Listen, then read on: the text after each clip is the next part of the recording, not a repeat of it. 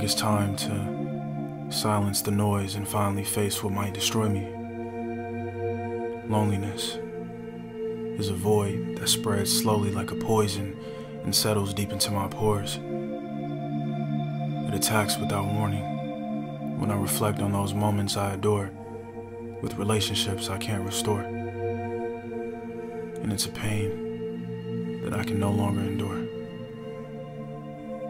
I just write poetry because I don't want to die without a voice. But what makes my life any more significant than yours?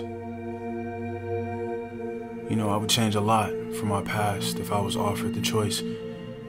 But we know that time only moves forward. And I've made it this far with little support. But there's a small portion of my life that I've truly enjoyed. And I can count on my hands how many people made me feel truly important. So what's the value of a life without love at its core? I can guess that it's less than the price of a coin, which means nothing. So why fight anymore?